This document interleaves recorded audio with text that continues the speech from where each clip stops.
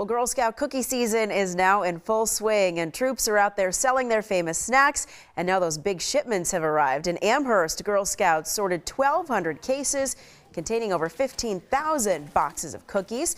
They separated the cases for leaders to pick up and distribute to their troops. The funds raised help the girls in their communities. All the money that we get goes to funding a lot of different things for our troop.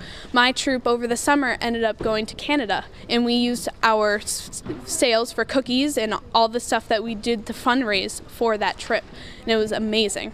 Good for them. And Girl Scouts will continue selling those delicious cookies through March 30th. I could go for some Thin Mints right now. I was going to say, that's my favorite. Such a good one. Hands down.